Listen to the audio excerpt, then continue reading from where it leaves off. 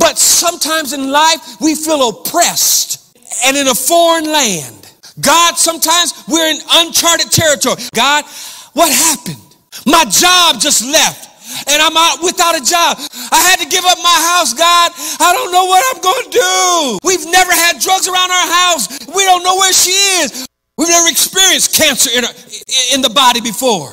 God, how can I deal with this? I want you to know, saints of the Most High God, if you're going through any of those things or more, I want to declare to you that God has not forgotten you. But fear comes in. Yeah, we saved, we sanctified, filled with the mighty power, burning power of the Holy Ghost, speaking unknown tongues as the Spirit of God give utterance. Praise my name.